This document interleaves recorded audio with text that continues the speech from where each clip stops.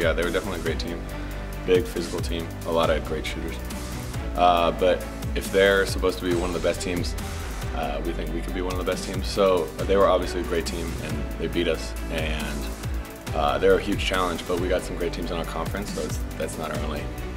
That's not the last of great teams that we got to play. So we played really well. We played out, and we were the aggressors, I feel, for a lot of that game. We had a few mental errors that was sort of what brought us down and what ended up losing us the game.